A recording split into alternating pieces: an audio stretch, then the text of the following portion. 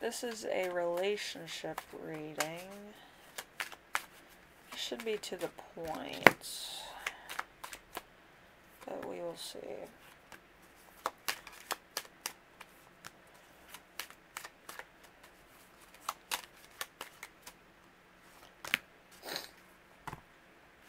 Alright. We have a Ten of Swords, which is endings, exhaustion, or restriction.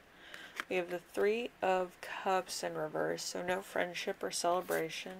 We have the Moon with emotional turmoil and secrets.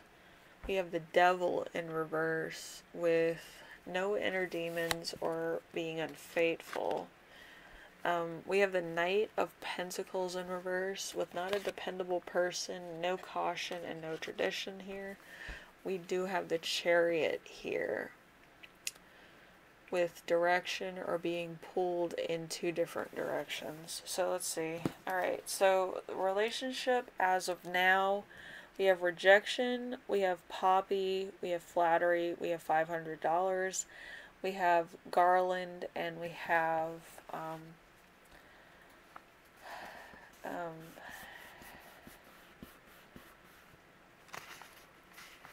hypocrisy, or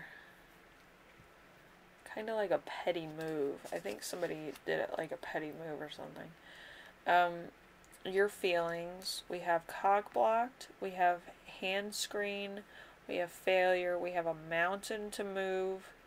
We have an artichoke. And we have pop the question. So something came up and then you're kind of like, I don't know what I should do. I'm going to wait for a sign. And then your partner's feelings is $1,000, $2, higher purpose of a single DM. We have an earwig or an earworm. We have less than 2 weeks away. We have a vulture circling. So there could be another person around you that your partner thinks is gonna like make their move pretty soon if they don't make a move. The obstacles and blocks here are a Jezebel energy, that's a third party. We have an open door. We have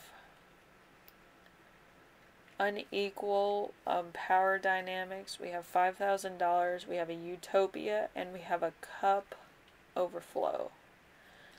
So somebody could be living pretty well.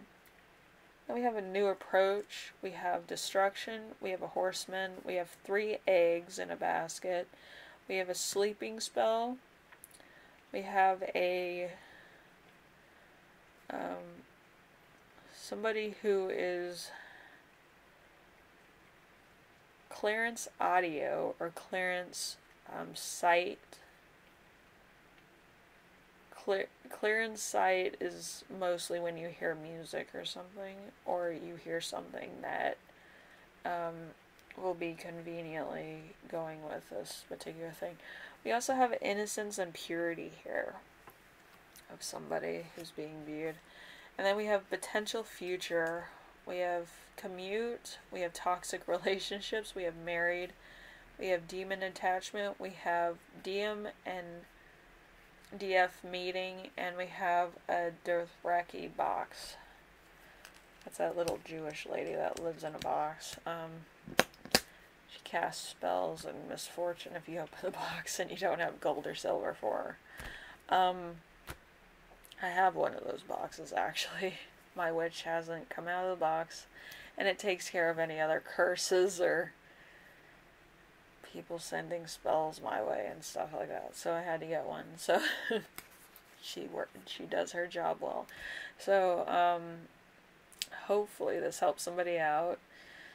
I do feel like there's going to be a lot of bad things sent your way because you're around this person, and this person coming in might not realize that they have a entity attached to them, or they have some type of entity that's going to haunt this relationship. I don't think they know that yet, so that could be an interesting topic of conversation. Like, why do you have entities attached to you every time I talk to you, and then bad things happen, you know? I don't know. But you have to kind of set boundaries with everybody that's involved in your life and within your relationship life. So it's one of those type things. Anyway, hopefully this helps somebody out, and I will see you in the next reading, alright? Later.